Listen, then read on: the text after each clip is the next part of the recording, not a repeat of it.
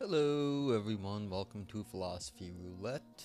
I'm your host, Norger Zero, where we attempt to speedrun philosophy on Twitch.tv and later on YouTube's if I ever get around to uploading them. So, let's see what's on the docket for today. I don't know if anything has, of any philosophical interest has happened to me the last few days, at least not since, I don't know, when was that troll I ran into? That was last time. Don't know if, I think they stopped posting. They realized they weren't going to get me to be racist in like a few comments on YouTube. But I just called them out at the end and I was like, you know what? No, you're wrong. They were expecting me to be like reconciliatory. I was like, no, you're just wrong. Like, sorry. Goodbye. So, it's an interesting thing though, you know. The, trying to argue like people are inherently stupid with crappy arguments. It's like, at least if you had good arguments it'd be one thing, but they don't have good arguments. It's just so bad. Alright, so let's go see what's on the hot list for last few days. Install Google Translate extension. Why is this like not in English? Cancel. Strange. People be sending me messages, or is this me going live? Hey, I went live. How do you like that? Cool. Thank you, Discord. Journal of Value Inquiry. Patristica et Medievalia. That's probably why. Was this Italian or something? I don't even know. My apologies to everyone.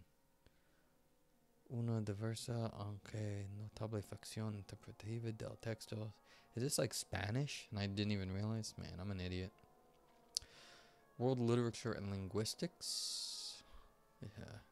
Acta Analytica says, we could look at Acta Analytica. It's a good journal. Well, it's analytic philosophy, of course. AI in Society always pumping out the papers. Good for you. We just did a few of their papers, so we can like go move on to something else. Eastern European Journal of Enterprise Technologies. Never seen that before. Identification of regularities in the development of baby economy as a component of the nano level of economy system. Okay. Erkenntnis, that's a good journal. We could check out what they have. See if there's anything here. Presentism, continuous time travel, and the phenomenology of passage. Want to do a philosophy of time? Like, if anyone's out there and wants to make a suggestion, I do take suggestions. We argue that a certain variety of presentist time travel ends up significantly undermining the motivational foundations, which lead some, but not all, presentists to their view. We suggest that if presentism is motivated by phenomenology, and part of that phenomenology is an experimental datum that we experience temporal passage, then the basis for believing presentism is less secure than we might have thought. But it's not available to download, so what are you going to do? Alright, not going to do that one. Let's see.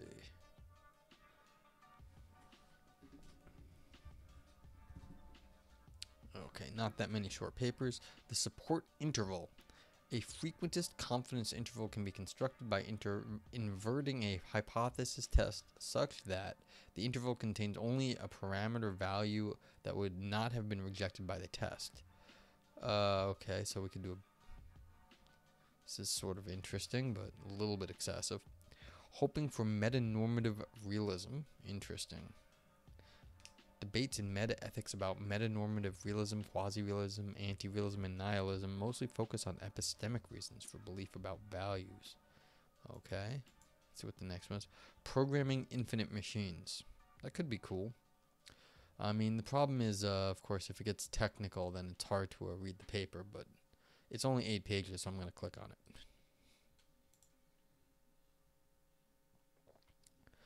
Powerful problems for powerful qualities. Ooh. Let's click on that. That might be interesting. Might be a little metaphysics. Not available though. Bah. Sometimes Scholar knows better. Archive.org. Here we go. Let's go take a look real fast. See how bad it technically is.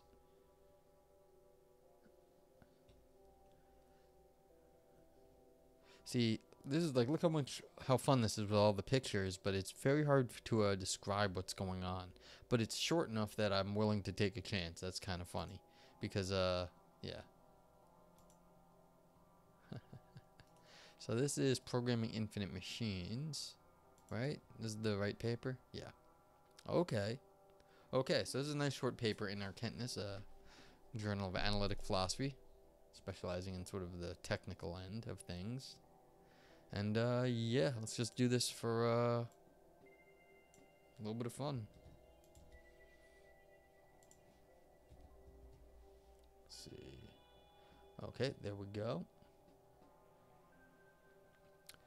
Do I need to do other stuff? I do need to do other stuff. This one here.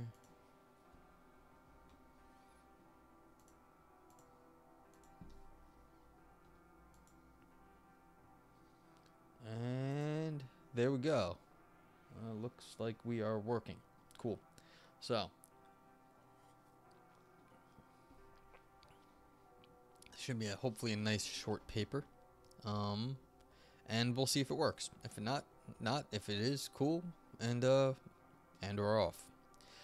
So this is it says inverted Thompson's lamp paradox is kind of what's going on here. So it looks like they might have been talking about this. Programming Infinite Machines by Anton A. Kutsenko, Jacobs University. I apologize for how I say everyone's names. The classical Thompson's lamp paradox appears in 1. What's 1? Thomson Task Analysis in 1954. Interesting. That was cool that let me jump back and forth. Let us provide its computer interpretation. Suppose that we have 1 byte A of memory and some CPU which can carry out an infinite number of operations within a finite length of time. What does that even mean, that you can do an infinite number of operations within a finite length of time? Does that mean there's an infinite number of different things it could do in the finite length of time, but it can't do infinite amounts of things in finite time, can it? I don't know, because it would look like that would be infinite time if you could do infinite things. But alright, let's assume that you could do any number of things, which is not countable. Consider the following set of instructions, so-called Zeno process. Okay, so this might even be a Zeno paradox. That's kind of cool. Alright, so T0, then goes, and then A is at 0. T goes to a half, A is at 1, T goes to 3/4, A goes to 0. So A is going back and forth 0 to 1, and T is progressively getting to be from 0 approaching 1. Okay, so that's kind of cool. Where T is time. So okay, so a T is time, and assuming that CPU time of each next operation is twice faster than the CPU of a previous operation, we can write Pascal code for the Thompson's program. A equals 0, 0, repeat. A equals not A until false. Okay. Yeah, so you're just going 0, 1, 0, 1, and that's so it's A is 0, and then not A would go 1, and so it just keeps going. The paradox is that we cannot predict or determine the value of A after time T when all operations are completed. For the first example, this T equals 1. Yeah, because if you don't know how many T's are, then you don't know if A is 0 or 1. And why is that a paradox? Okay. The theoretical description of infinite machines, okay, because it's infinite. And so if it's an infinite amount of things, you don't know, there's no end. There's no 0 or 1. Once you, if you have an infinite series of things, and one of them is going 1 or 2, or 0, 1, 0, 1, 0, 1, then you can't pick one or the other, because in this sort of infinite setting, you can't, even there's infinite numbers of them, you don't know, there's no last member ever. So it's sort of indeterminate. So even though it has to be one or the other, in this sort of infinite setting where you have like an infinite number of moves, then you can never actually determine which one's the last one. And so, okay. Yeah. The theoretical description of infinite machines appears in these places. The possibility of producing of such machines in certain exotic relativistic spacetime, sometimes called Hogarth-Malamute spacetimes, is demonstrated in 4. The construction of infinite machines in continuous Newtonian universe is discussed in 5. In 5, it is mentioned that the proposed infinite machine is free from the Thomson paradox. In this paper, we show that such infinite machine is not free from the inverted Thomson's paradox. The rough idea of this paradox consists of changing the order of operations in the classical Thomson's paradox. This topic is also closely related to the physical Church-Turing thesis, which is the conjecture that no computing device that is physically realizable can exceed the computational barriers of a Turing machine, for example, see 6 through 8. The result of the paper confirms this thesis, since the infinite Davies machine, which allows for hypercomputation, demonstrates also an unpredictable behavior. This raises doubts about the fundamental possibility of constructing this machine and other hypercomputers, even without taking into account the quantum nature of the real world.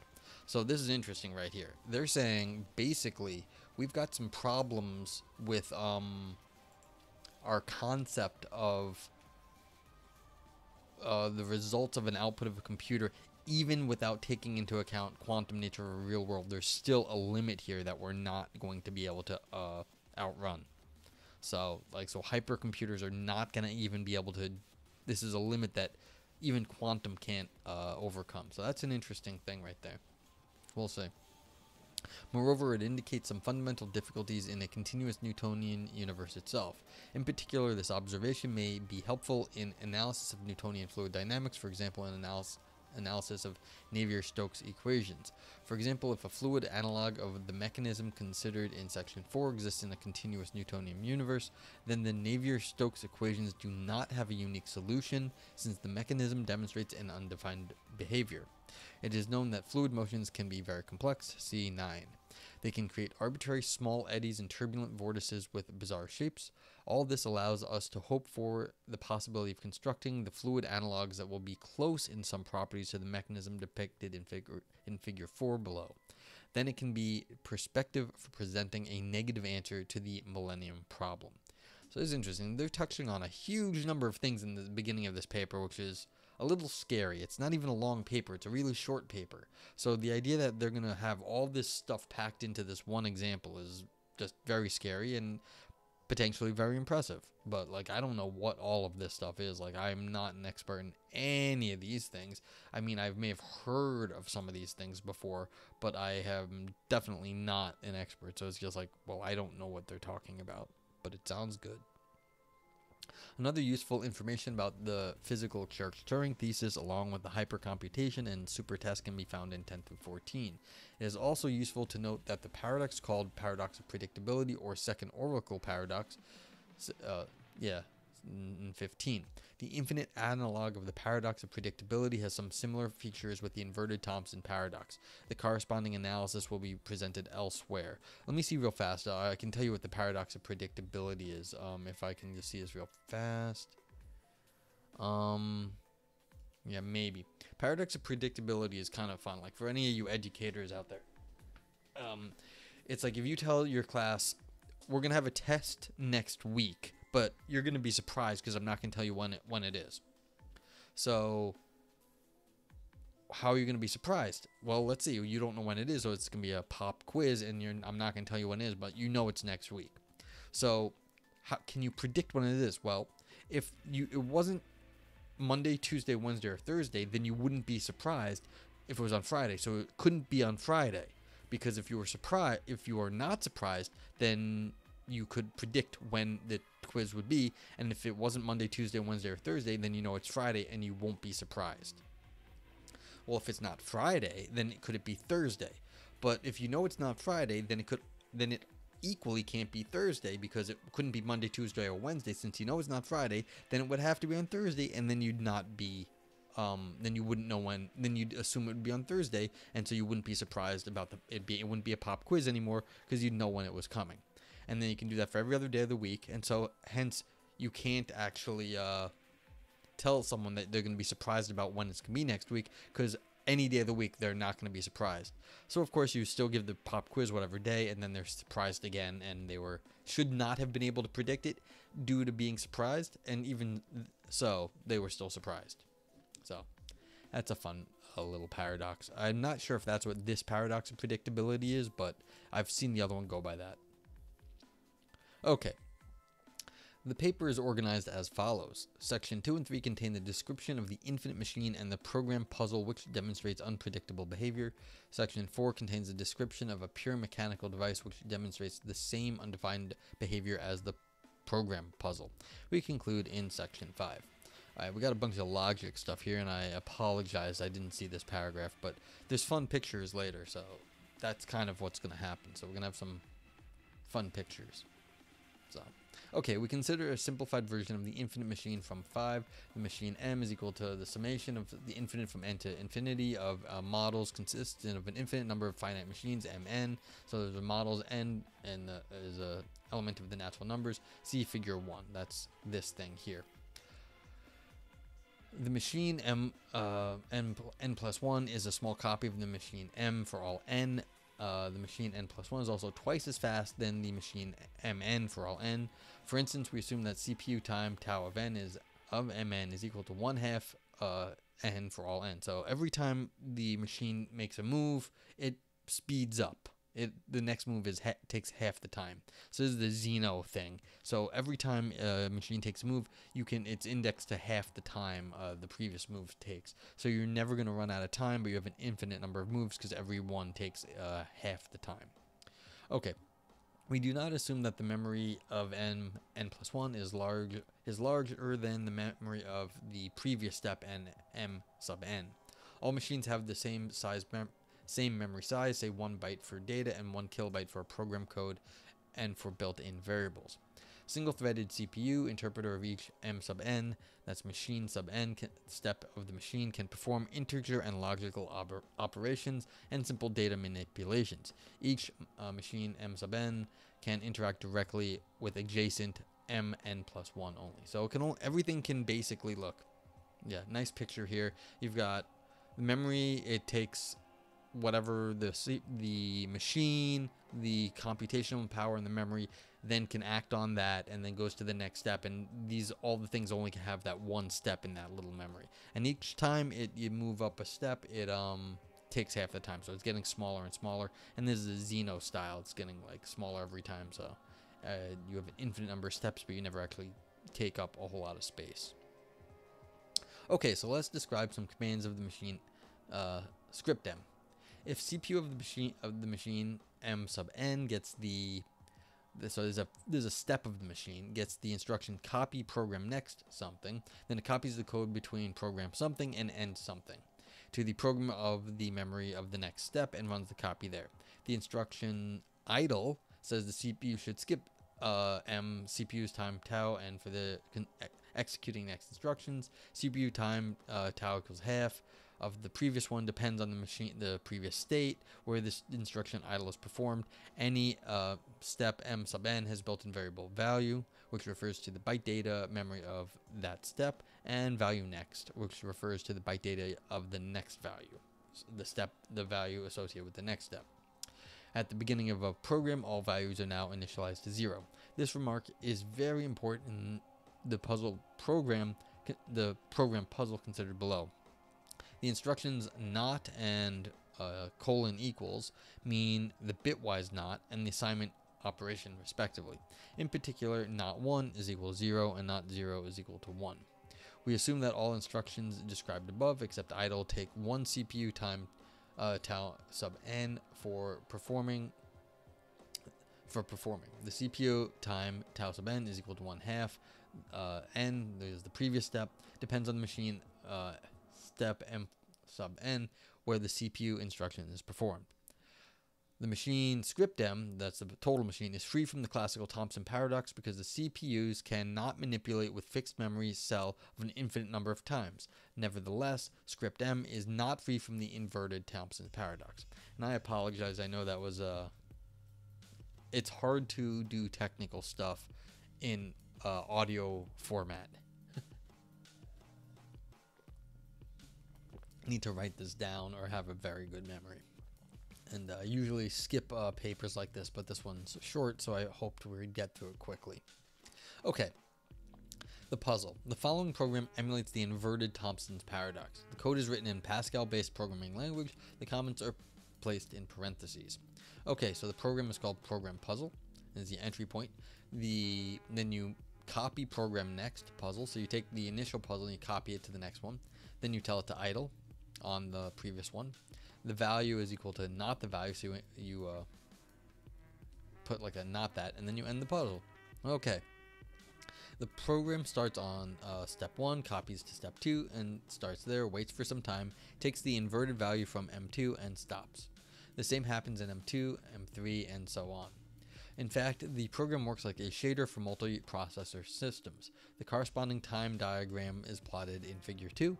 Let's denote the time when the ith instruction, whatever, so you go on for some time, starts on M, and let's denote the exit time by TN4, whatever that is. So it's like, so I is equal to 1, 2, 3, and then TN4 is the exit. Alright, so you've got this formula thingy. I don't know what it says, but due to 1, all values will be initialized, and there are no conflicts between parallel programs working on different MN, so different states, since all adjacent machines can interact. Nevertheless, we cannot determine the value on M1 at the end of the program puzzle. The reason is similar as in the inverted Thompson paradox. Both values of value 1 equals 0 and value 1 equals 1 are possible and impossible at the end of the program. More precisely, if we execute puzzle on the finite machine, the cascade stops, then let's see. Okay, so it could be acting on any single byte memory, and you don't know when it stops. So if even though you're so basically you got a machine that's like flipping a switch up and down, up and down, up and down, up and down. It waits, it flips the switch up and down, up and down, and up and down. But if it happens an infinite number of times, you don't know where you're going to stop on it. Even though you knew at any given point what you were doing, you can't tell where you end up. So this is the thing. So you go for value equals 1, and then value equals 1, 0 goes for an odd end. But for n equals infinity, we cannot say if it's flipped it an even or odd number of times. So this is, so this is basically how many, if you're flipping a light switch, at any point along the way you know what you're doing, but you don't know where you ever are in terms of like an infinite group of flipping switches. Okay. So so whenever you do stuff, I'm not entirely sure what this diagram is. Okay. Let's consider another variant of the inverted Thompson's lamp paradox. Yeah, you're flipping a lamp on and off. That's why it's probably called a Thompson's lamp. Alright.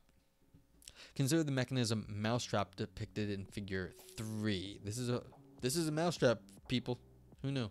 The mechanism consists of the beam on the spring. The beam is in tension. Vertical position is fixed with a thread. Excuse me. When the ball is tearing the thread, the beam latches horizontally, and after it does not let through another ball. Okay. Consider an infinite number of finite mechanisms depicted in figure 4. That's figure 4. Where's figure 4? Alright, so this is...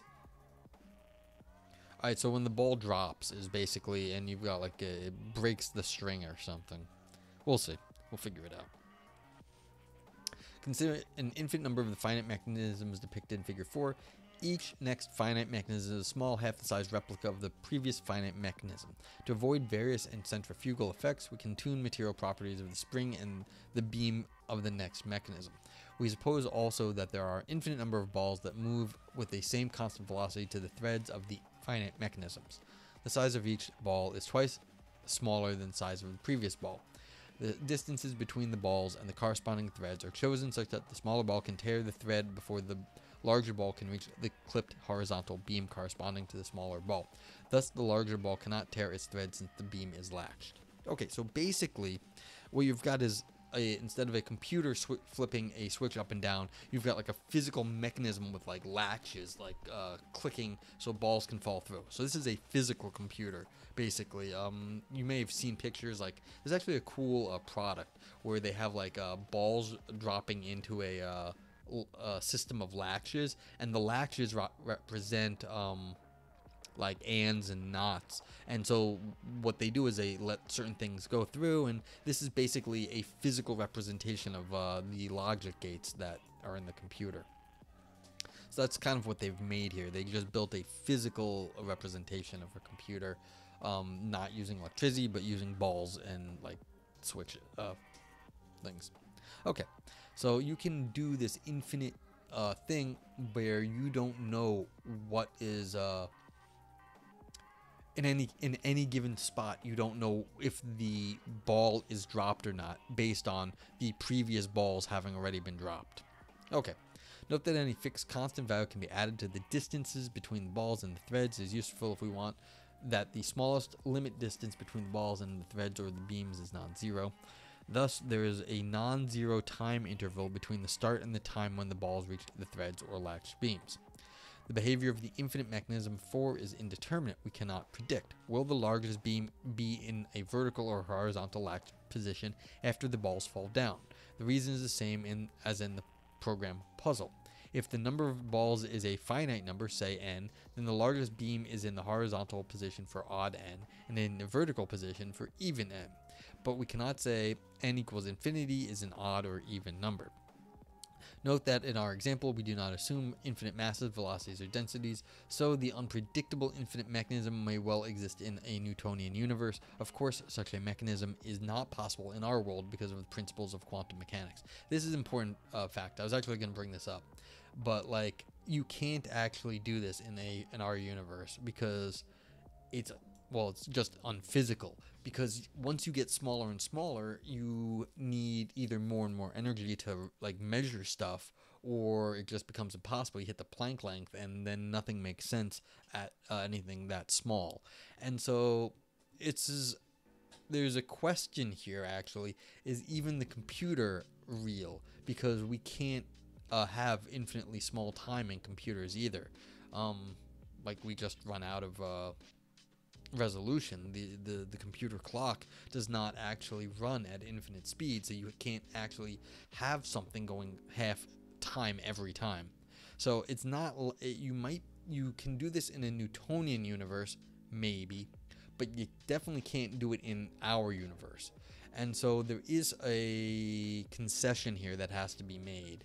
And you have to be careful about this because it really does make a difference that once you start giving up physical reality, then exactly what are we talking about? If you're trying to say that we're talking about physical reality and not just some theoretical metaphysics. All right, and so this is the thing. So you don't know if every time a ball drops, it like sort of flips the switch left or right, and then like another ball drops, does the same thing, and then another. So you don't know which ball, if it's odd or even, because every time you do one of these, it flips the switches left or right. It's like, and each one of these flips all of them, and then this one flips the next one back and forth. Whatever, you get the idea. It's flipping the switch in a physical way. Okay, conclusion. Okay, this is it. Perhaps any machine which uses the actual infinity is not free from Thomson-style paradoxes. Even physically reasonable assumptions may not be helpful.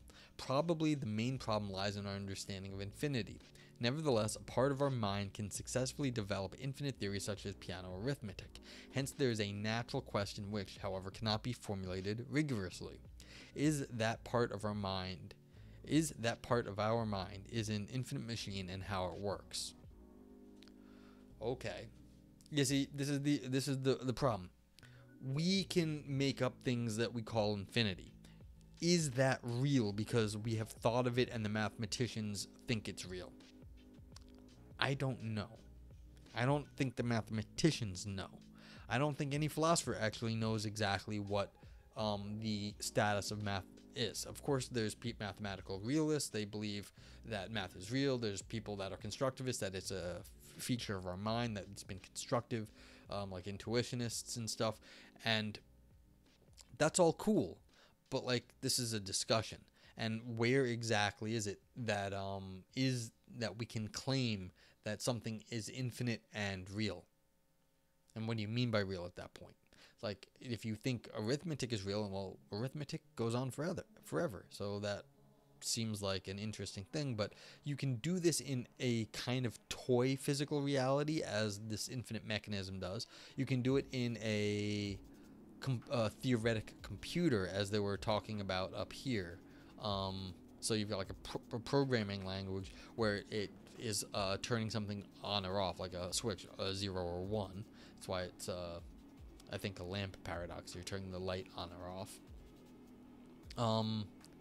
But like if you do it an infinite number of times, well, you can't. There's no like computer that can actually slice time so fast. So that's not real in the sense that it's a real computer, but it's real in terms of a mathematical series that you can, like the Zeno, where you just everything takes less and less time. So that's the question. Okay, so what's the big upshot here?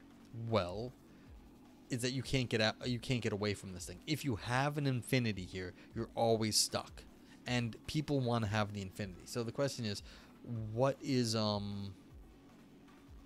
what's the problem here? Like, they want to say that, let's see, infinite is not free. Okay. I just want to see, like, who's complaining about this? Okay, so this is the computational limits of a Turing machine. Why is this a limit of what we can actually compute? Well, yeah, this is a theoretical limit of what we can compute because you can't do infinite things in a computer. Now, does that actually mean that's a problem? I don't know, because there's different levels of infinity. Like, so maybe once you get to the first infinity, that's a problem, because maybe people want computers that can do things even faster. So if you want to have computers that, you know, can break cryptography, maybe this will actually become into play, because maybe certain things will be breakable in a more reasonable amount of time, but other things won't be, because this is a theoretical limit that you don't know how the computer will act after a certain, maybe the first infinity. Maybe you can make a harder cryptography that, yeah, maybe it takes more than one infinity to do it. I don't know enough of the math to talk about that, but maybe this is something that it can be considered, that once you hit this like infinite limit, then you run out of good answers. In some sense, you might be able to break certain things underneath that limit, but once you hit that, then you really are stuck, and that's interesting. So cool. All right, so this was short and sweet and fun, and I've only been going for a half an hour, so we'll do another paper. And please, if you have questions or you want me to read something else, let me know. Since I know this is not everyone's ball of wax. But I mean, it's interesting things, like once you start talking about infinite mechanisms, what happens? And like, is the mind an infinite mechanism, and what would happen? Like, how would we talk about this? Yeah, so. Alright, I'm gonna try and look at the reference list real fast. Okay, cool. So let's hit save.